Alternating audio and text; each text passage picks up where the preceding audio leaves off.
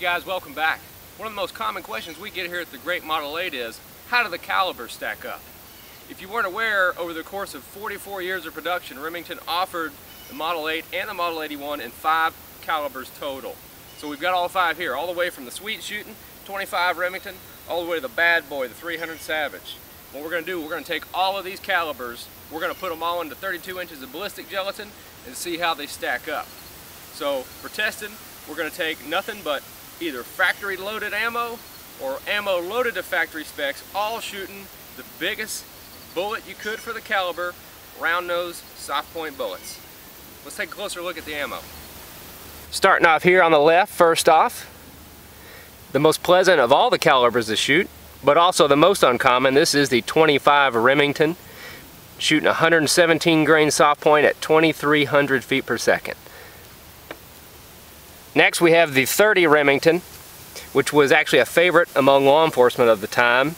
Today it's the parent case of the 6.8 SPC. Assume you guys might find that interesting. This one loaded here is with a 170 grain soft point around 2,100 feet per second. Next we have the 32 Remington. This one wasn't as popular as the other calibers. This one here also shooting 170 grain soft point around 2,100, 2,200 feet per second.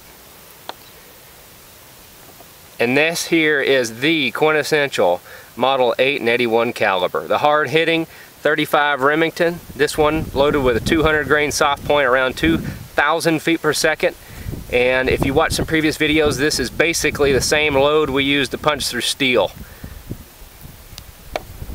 And finally, the heavy hitter, the 300 Savage. Now this was only offered in the Model 81 between 1940 to 1950.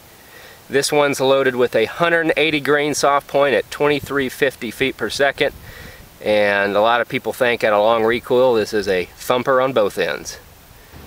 Alright, first up we're shooting the 25 Remington. This is a 117 grain soft point at 10 feet.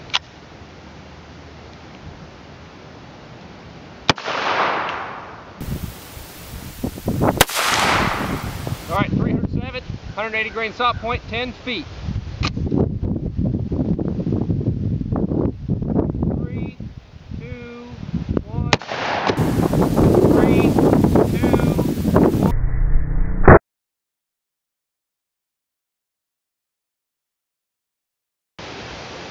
Alright guys, so basically what we just did, we shot two 25s, both of them smoked through 32 inches of the gelatin.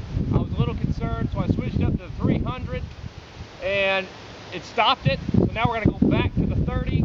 This is a 170 grain soft point, 10 feet. Here we go. In 3, 2, 1. In 3, 2, 1. Alright guys, we got a 32 Remington, 170 grain soft point, again 10 feet. 3, 2, 1. 3, 2, 1.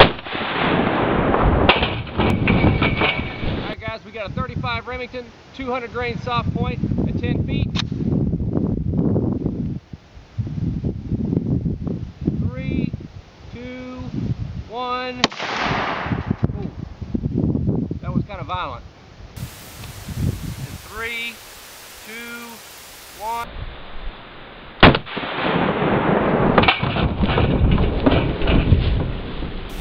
Alright guys, that's a real interesting test. Now I apologize, as soon as this gelatin hit the grass, it got dirty and cloudy, so it might have been kind of hard to see, but I'm going to show you on tape measure how the calibers did. Now, we shot 2 rounds, 25 Remington, both of them smoked through this gel. We didn't recover them, they hit the backstop there. First off, let's just take a look at the 30 Remington. Went pretty far. It stopped at about 24 inches in gel. Now that's a 170 grain soft point. Its compadre, the 32 Remington, shooting the same size bullet, actually went 27.5 inches in gel. The 300 Savage, it actually went the shortest, but it had the most violent wound channel. It went in 19.5 inches And finally, the 35 Remington that's on this side, it's hard to see for y'all, but it went in exactly 2 feet 24 inches.